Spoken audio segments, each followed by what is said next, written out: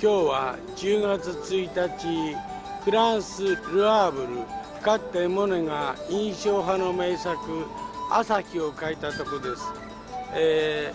位置はだいたい一方向、こんな方向ですが、現在は港、そして湾岸のいろいろな設備が整っておりまして、かつて彼が描いたような構造を私たちは見ることができません。でもはるか彼方に、確かに海は明るく光っております。多分モネさん、これを私の後方の場所から描いたのでしょう。現在この地には彼が描いた位置がモニュメントとして看板が出ております。私は今日はルアーブルの街を散策するか、そして天気が良くなればオンフルに行きます。それでは皆様、またお会いいたしましょう。Ogni giorno conserve al riparo dal sole e di nuovo mi lascio andare alle voglie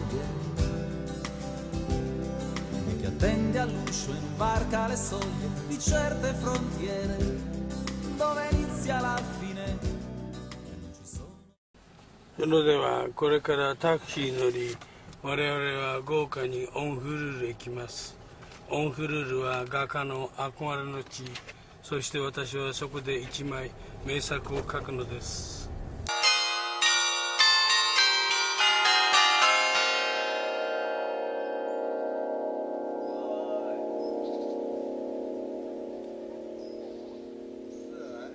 私たちのために愛の鐘をオードリーさんのために愛してあげたいな。さあ行きましょう。このおじさんここはオンフールの丘にあります高級レストランです。そして今まさにこの白いバラ枯れようとしております。有名な庭のちぐさラストサマーローズにぴったりなこの光景ではないでしょうか。オンフルーでメイドインフランスのスウェーターを買いました。これを着ていい絵を描きたいと思います。メルシー。Thank you, morning. Thank you, morning discount. Thank you very much. 浅尾さん、また新しい腕を、いや、失礼、時計ですね。これをなんと50ユーロで買ったそうですよ。そしてそれをね、5ユーロに任したそうですよ。すごい腕ですね。なかなかやりますね。はい、おめでとう。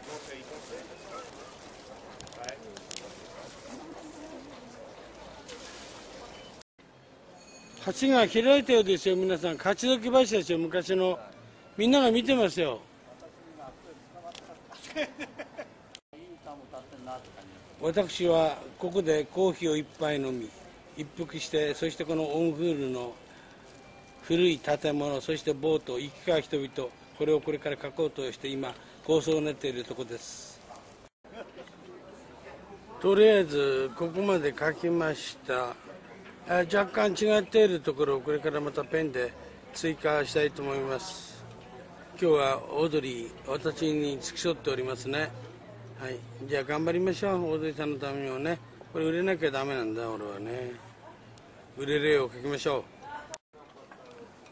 オンフールのカフェからオンフールを描いてみました。こんなもんでどうでしょうか。初めてのオンフル体験いいと思いますね。はい、それではこれからちょっと乾かし一服し後で仕上げしましょう。友達の遊びさんどんな感じか見てみましょう。おろいいんじゃない。だいぶ状態あ、それね、壁の圧はぐちゃぐちゃぐちゃって。壁ちょっと黄色すぎるんじゃない。そうもう晴れるだよ壁は。そんなとこでね、なかなか出にくいね。うん、それだから普段からね、色の練習しなきゃダメなんだよ。そんなことでね、なかなか難しいんですけど、私はこれいいとしましょう。ね、でもこれできましたよ。私と友達はオンフールで1枚を描き、そしてその満足感のもとにこの橋を渡り、ルアーブルの町へと帰るのです。そしてそこで食事をするということになっております。ご覧ください、ご覧ください。これがセーヌ川です。海からルアーブルの海から入りまして、このセーヌ川を登っていきますと、憧れのパリに行くわけですね。浅見さん来年行くそうです。後でその便りを待ってみましょう。朝のモネの朝日に続き現在夕日のルアーブルを描いております。結構難しいですね。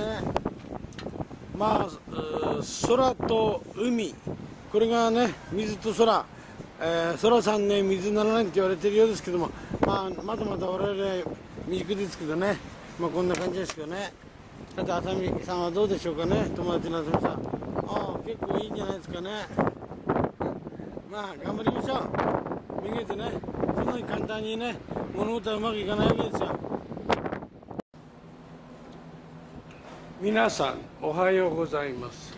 今日は10月2日、今、このクルーズ船はフランス・ルアーブルに停泊しております。今、私が見ておりますのが、印象派の巨匠モネが描かれた朝日の、場面でございますが、本日はちょっとまだ日の出が8時ということで、あと10分ほどお時間がございます。こんなところをモネは描かれたわけですが、実際に描いた場所というのはですね、これはルアーブル港ですね、現在のね。ここは第二次世界大戦、大きなダメージを受けまして、全て再開発された場所のそうです。そして今、港の入り口の近くには、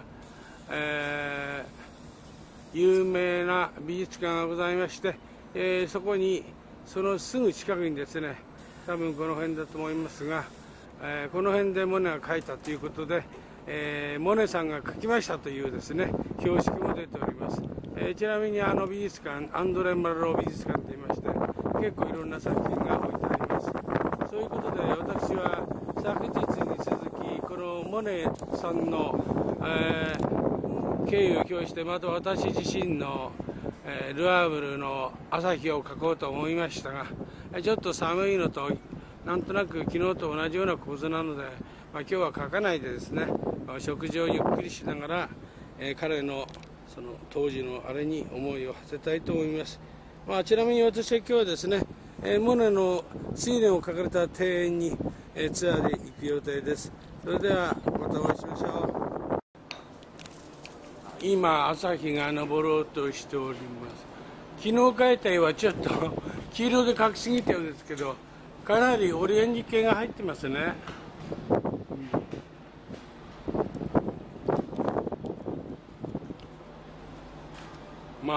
海の上からの朝日じゃないですけど、こんな感じなんでしょうね。色はこんな感じですかね。昨日の構図はこういう感じ。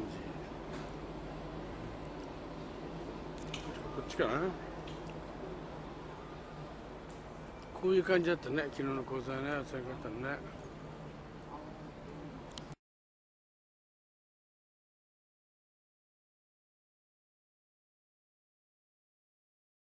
昨日ね、浅見さんとね、私の家内とね、オンフル行ったんですよ、タクシーで。で、これ書いて、これを展示会にまた書き直そうかと思うんですよね。どうでしょうか。いいですか。何かご指摘の。書いてると、海面がもう猛烈下がってきちゃったね。海面が猛烈下がってきちゃった、ね。そうですよね。潮の密には大きいから。マストをね、どの程度書いたらいいか、書いておっていいんですかね。いや、このぐらいでいいじゃない。このぐらいでね。あと、ロープはワイヤー。ワイヤーはね、こういう書いてるからね。このぐらいでいいじゃないですか。このぐらいでね。はいはい。あんまり近くなくね。書いてもうるさいからね。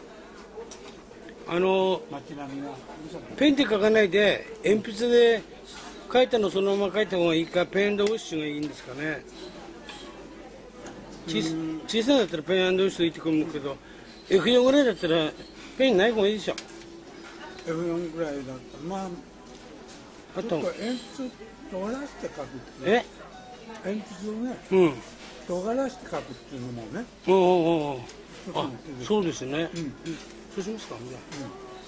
じゃあこれで実証をつけてさらに磨きをかけます。これにやっぱその前書いてたマジックインクみたいな、興味ある。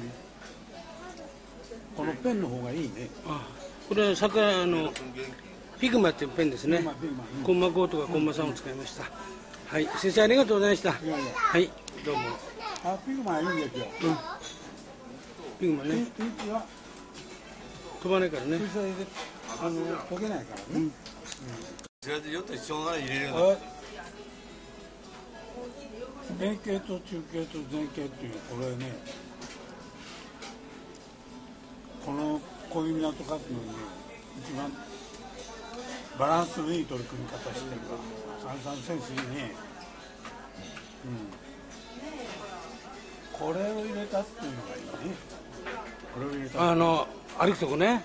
前形をね、円形から前形までこういうふうに空間が抜けてるからね、バランスがいいんですよ。なるほど。こっちからこっち空間抜けるようにね。これなかなかいい絵ですよ。なかなかいいです。おめでとうございます。これでオーフロールのね、拍手。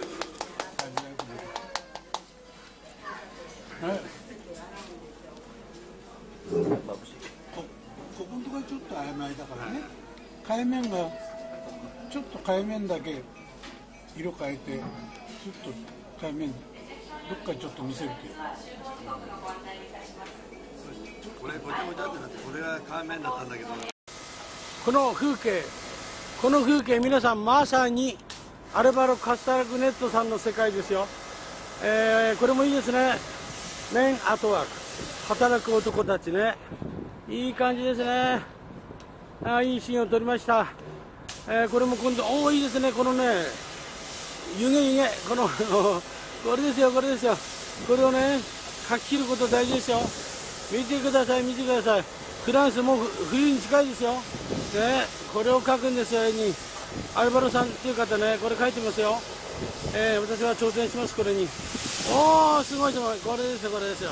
はい、バッチリね。モネさんありがとう。今日は君に会いに行くからね。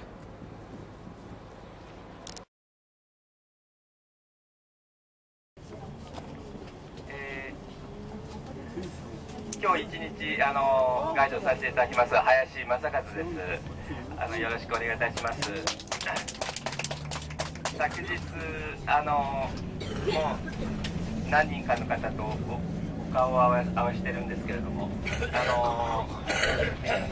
パリに30年近く住んでおりまして、ガイド業がまだ2年目ですけれども、そういうことでいろんな仕事をしてきたんですけれども、結局ガイドになったということで、それで、今回ピースボートで2回目です。はい。皆さんこのジュベルニーはですね、パリからだと1時間当時で、1時間程度で行けるんですけれども、こちらからだと2時間ということで、ちょっと長い、ドライビングになるんですけれども、途中で、トイレの行かれる方はですね、このバスの中にもトイレがあります。ただちょっと水の流し方がですね下ですので、希望者の方行っていただければその時ご説明しますので。バスのお手洗いは緊急用ということで、行きはドライブインに泊まってお手洗いの時間ありますので、帰りちょっとね実はドライブインに寄ってる時間がなさそうなんですね。今日起点リミット16時ごめんなさい18時なので、バスのお手洗いは帰りちょっと港に帰ってくるまで間に合わないかなという方ご利用いただければと思います。皆さんジュベルニーに行かれるのはほとんど初めての方がばっかりですよね。ですのでやはりかなりモネの家だということでですね、いろいろな思い出があると思いますけれども、ちょっとお聞きしますけれども、モネに関して何か特に関心を持っておられることとか、いらっしゃいますか。ジュベルニーに行かれるっていうのは庭園とかやはりモネ惹かれてやはり、選択されたと思うんですけれども、何か例えば最近日本でなんかテレビでご覧になって興味を持ってるとか、そういった方はいらっしゃいますか？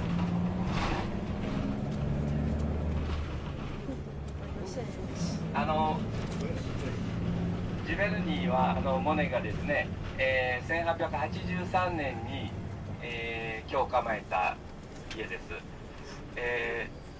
それで83年から、亡くなる1926年までですね、だから43年にわたって、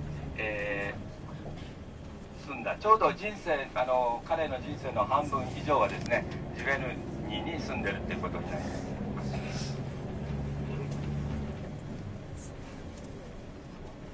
ジュベルニーは、ジュベルニーに住むきっかけっていうのはですね、モネの話をしないとですね、そこになかなか至らないんですけども、モネはですね、もともとルアーブル出身の、パリで生まれたんですけれども、ルアーブルに幼年時代に生活していまして、ノルマンディーとはですね、子供の頃からですね、その親しみがあったわけです。そういうことで、ただパリでですね、最初の印象派の、絵だと言われている、印象日の出、これが1873年に、発表したんですけども、それがですね、センセーショナルな絵ということで、話題になりまして、そこからですね、印象派っていう名前が生まれたわけです。印象派はですね、1860年ぐらいから、62、3年って頃でですね、それまでのアカデミー絵画に反する形でですね、屋外で野外でですね、その絵を描こうという運動でありまして、印象派が生まれるきっかけになったのは写真ですね。写実的なこの写真に対抗するような形でですね、絵を描いていこうということです。その背景にはもっといろいろな要因があるんですけれども、そこに至るその話っていうのはちょっと難しくなるんで、後ほどさせていただくということで、モネの話にちょっと移りたいと思うんですけれども。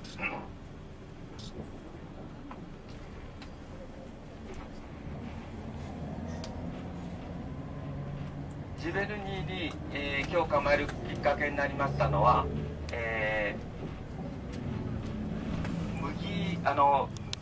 麦わら、摘みわらがですね、ジュベルニーの周辺にいっぱいあるんですけど、当時その光景を描きたいということがなんか最初のきっかけだったようです。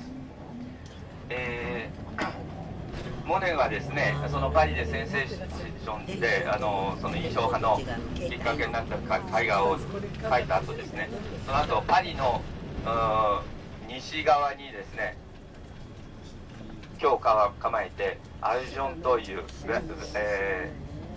ブジバル、アルジョントイユ、シャトゥとかっていうそのパリの西セーヌ寄りの町ですけれども、そういった町にですね、居を構えまして、それで絵を描いてたんですけれども、やはりどんどん、工業化されていってですね、彼の求めている風景というものがなかなか描けなかったようです。そこで、ジュベルニーのどんどんですね、パリを遠ざかっていきまして、そしてジュベルニーですね、ジュベルニーに至るまではベトイユという町があるんですけれども、その町にも、居を構えてですね、セーヌを中心にしたですね、景色を描いてたんですけれども、そういったきっかけがありまして、それでジュベルニーにですね移ってきました。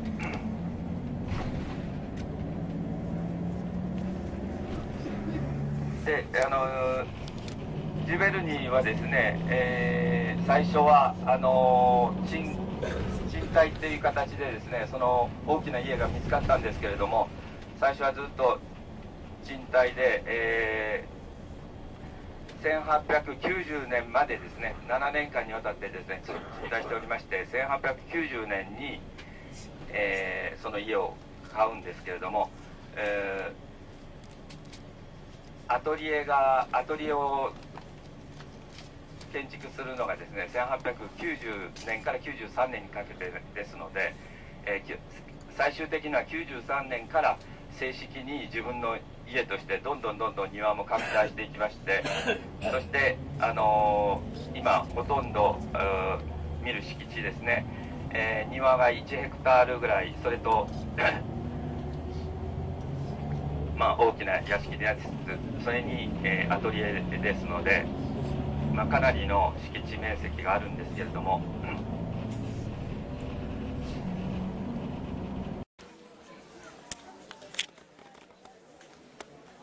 もう出たみたいです。チアグループですね。茶色ですね。茶色の皆さんご出発。私たちは青組35分ですね。ありがとうね、佐々木さん。ということで、これからロケをしますけどね、皆さんの前で恥ずかしいんだけど、今日はですね、このホテルバウンっていうところで食事をし、かつこれから水蓮の池へ行くんですけどね、皆さんご一行様いらっしゃいました。私はこれから自撮りをしております。これから5分後、私たちのグループが出るわけですけども、ちょっとご覧くださいませ、ご覧くださいませ。このですね、小さいバラ、素晴らしいですよ。見てください。これになりますね。そしてこの建物、そして建物の前には素晴らしいカフェ兼レストランがありますね。で、我々はですね、上のレストランでやったんですけどね、サンキューね。そしてここで私はですね、なんと大風呂にこのチェアに座り、そして、ゆったりと一服するというこの至福のひとときをこれから持つわけです。皆さん、私はですね、今洋上でね、ピースボートの秋元純子さんと言われている方にね、会ったんですよね。そしてずうずうしくもワンショットを撮らせていただきました。いやー、いつ見てもすげえですね。ここで一曲歌っていただきたいんですけど、時間がないのでまたの機会にいたします。では先生、さようなら。またお会いしましょう。皆様、食事を済ませ、これからいよいよ本日のツアーの核心でありますモネの2つの池、ノルマンデの池、そして日本の庭園へと行ってですね、皆様モネの睡蓮の絵の舞台にこれからお邪魔するわけです。この水の庭園ですが、川辺にはですね、和風といいますか、日本にありますようなさまざまな花植物が植えられておるようですね。そしてここにはなんと素晴らしい柳の、大木がありますね。そして私たちはこれから有名な太鼓橋の方へ渡るのだと思います。ここまではあまりそれほど感動という言葉が適切ではないと思いますね。普通の庭、川ということでしょうか。それは見る人によって違いますからね。感受性がなければ何見ても感動しないわけです。これです、これですね。これですよ。睡蓮の池です。睡蓮の池、はい、これですね。素晴らしい。睡蓮さんはどこにいるのかな。もう枯れちゃってるか。場所がちょっと悪いね。ちょっと開いてるの、花開いてますね。ありましたね。皆様、柳の下をご覧ください。睡蓮がまだ生きてますよ。咲いてますよ。あれを見て彼は描いたんでしょうか。感動したんでしょうか。きれいきれい、素晴らしい。いいですね。ちょっとあるのがいいですね。なかなか絵を撮るのは混雑してて、頭で見えません。そこでウルトラシーンでこういう感じですね。ここから撮るのとちらっと見てとか、あとは向こう側から撮ると。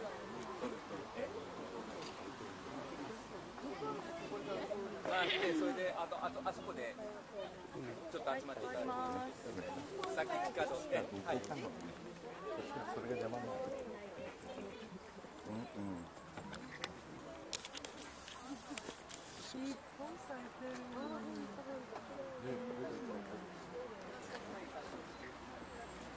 この川にこれがいいですね。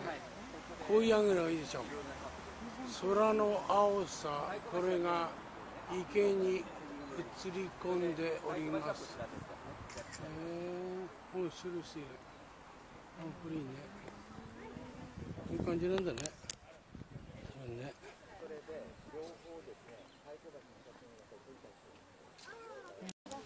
いや、でも別に外に出るわけじゃないんで、中の中でやってて、それちょっと無理ですよ。今日は認知症でごそれでは大混雑の中、これから一周し太鼓橋の方へ行きますね。すごい人気ですね。皆様海中物にご注意くださいませ。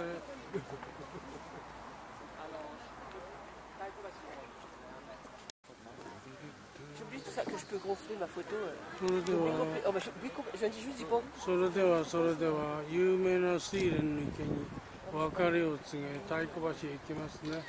ちょっと思ったより元気がいいんですよね。私は秋なのでもっと元気がないかと思ってました。まあ撮るならこのアングルでしょうね。この映り込みですよ。そしてこの映り込む中にかすかにある水蓮の花、これを入れてあげると絵になるわけです。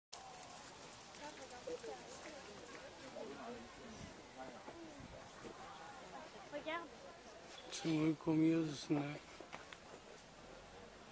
あそこにいますね。やっと追いつきました。これは藤の橋ですね。まあ時期的に合いませんので今日花も咲いておりません。残念ですね。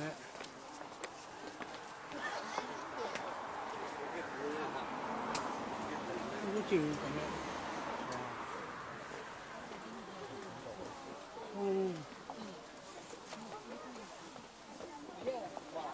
まっすぐ行くんですね。はい、まっすぐです。はい、了解です。後ろにいらっしゃいますか？何人かいるような感じがする。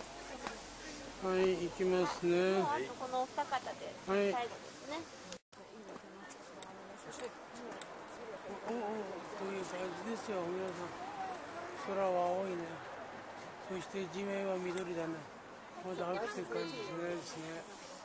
はい。はるか向こうにガイドさんの旗が見えます。ああ、無事帰りいただけて幸せ。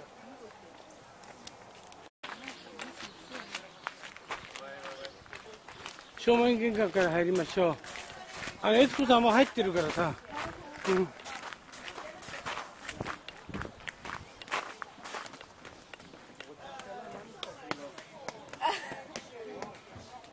こんにちは。矢印に従っていきますね。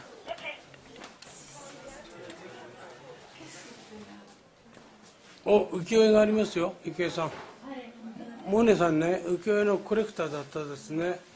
残念ながらこちらのベルリンにはモネの絵はございません。皆様オルセーとかオランジェリー行かなきゃダメですね。やはり次の間は何ですか。浮世絵たくさんありますね。ここはあれでしょう。アメリカの印象を彫る方の絵でしょう。これコピーですね。有名なパラソルの女性の絵がありますよ、皆さん。見てください。モネさんが描いたのはこれね。でもこれコピーですね。これが今、悦子さん、悦子ちゃん。悦子さん、ごめんなさいね。ごめんなさいね、ゆっくりしてて。いいのよ、いいのよ。ゆっくりしてきちゃったんだ。はい。申してたけど、本物はないですね。まあこんな形でね、私も将来我が家はこんな形のこれエトルタですね。エトルタの絵もたくさんありますね。Excuse me。それでは2階に上がっていきましょう。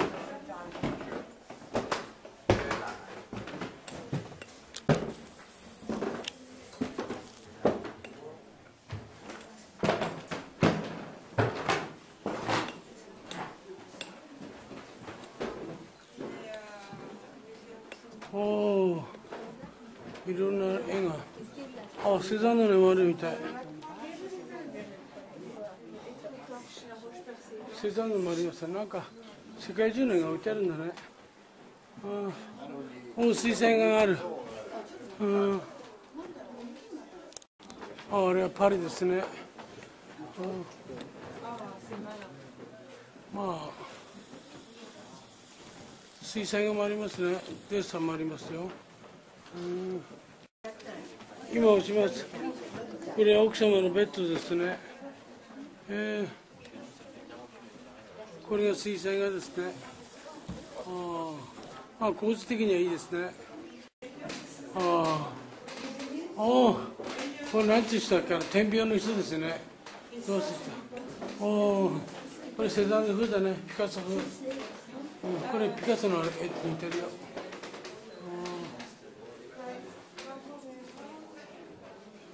これセザンヌじゃない。いろんな絵があるんだよ。ペンスだね。これがイギリスのセザンヌがまたあるね。こちらはまた浮世絵。あら、戻ってきたの？すごいね、浮世絵のコレクション。そうですね。世界で3番大きい。世界で3番大きいです。あ、そう。よくご存知ですね。メルシー。ありがとう。サンキュー。どういう意味ですか？はい。ありがとう。そうですか。サンキューベリーマッチ。サンキューベリーマッチわからない。どういたしまして。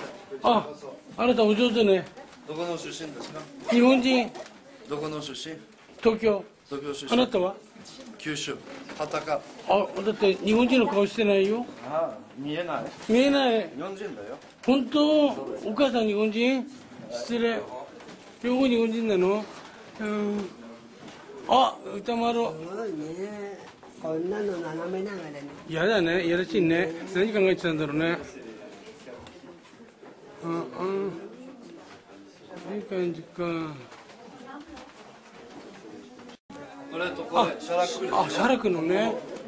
そういえばシャラクだね。これチャラクさんですよ。ゆっくり見てね、歌丸は。やだね。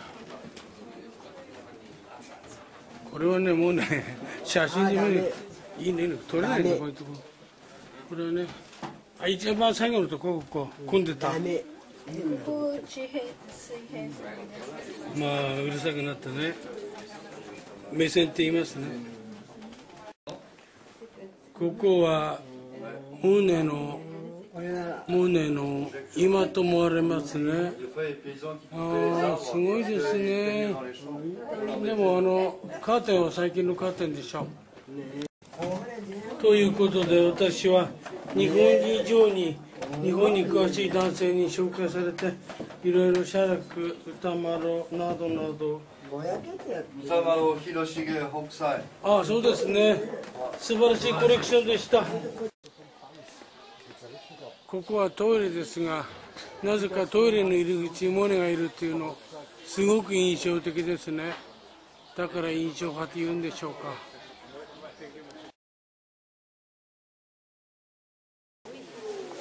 本があるんですね。ここだとゆっくり買いましょう。モネですね。私はこの2冊を買うことにしました。ルアーブルのモネ、そしてジルベールニーのモネ。これが日本語で分かりやすいようですね。この本を買うことにしました。モネの庭園を見終わりまして、最後にバッチリお土産など買ってしまいました。すごい荷物ですね。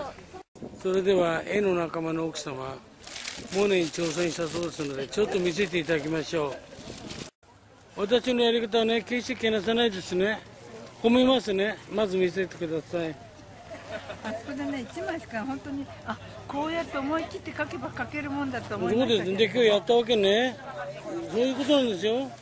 すぐやることですよ。どっか行っちゃったかしら。出ますね。自転車があったのでね、はい、それがね、気に入って描いたんです。いいですよ。そんなハガキ書けもしない。ああ、素晴らしい雰囲気出てますよ。モネのね、レストランのね、裏になった自転車ですね。いやー、素晴らしいですね。これにね、色を塗るといいですね。そうね、色塗ったらね、また違う。この一緒じゃなかった深堀さん。いや、一緒じゃない。これね、いい紙ですからね、水をたっぷり使ってね、そして乾かしながらやるとね、いい絵になりますね。そしてここら辺がね、気にしたんです。それでね、その自転車はね、最後に茶色で濃く描きます。そして周りはね、もうちょっと大きくすればいいか。いや、大きくする必要ないです。あ、そうですか。あとはね、水をたっぷり使うんですよ。そしていろんな色を入れますね。そうしますとあなたもね、印象派のね、日本を代表する画家になりますよ。お名前はりょうです。りょう様。はい。りょう様です。じゃあこの絵予約しておきましょう。はい。1ユーロで。マダムりょう。見せてください。見せてください。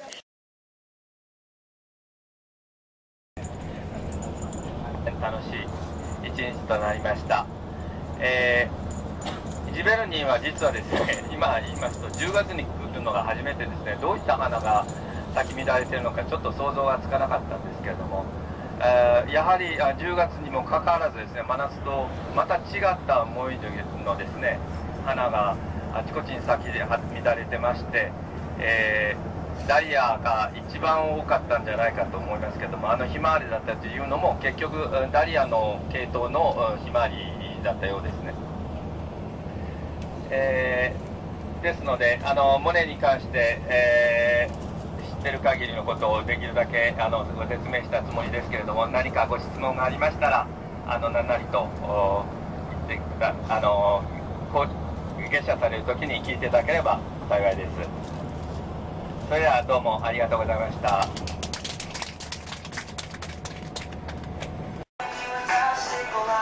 アルカイドさん、モネの絵に紹介し満足感で満ちて満ちてるですね。アルカイドさん、いい絵を描いたんで満足でしょう。どうですか？来年の5月来るのが楽しみです。あ、そうね。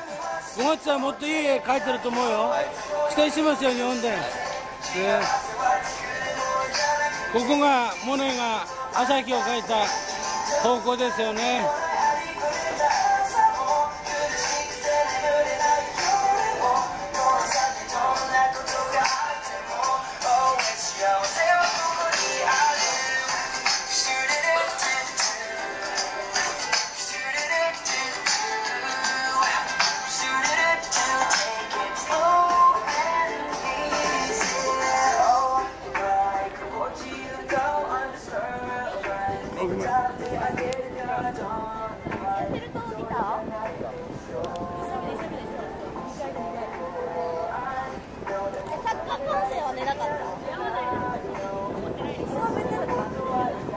めっちゃ俺なんか周りの人が仲良くなりすぎて。私は夕べこのシーンを描きました。昨日に比べ今日は雲は単調ですが、それでもやはりルアーブル素晴らしい場所ですね。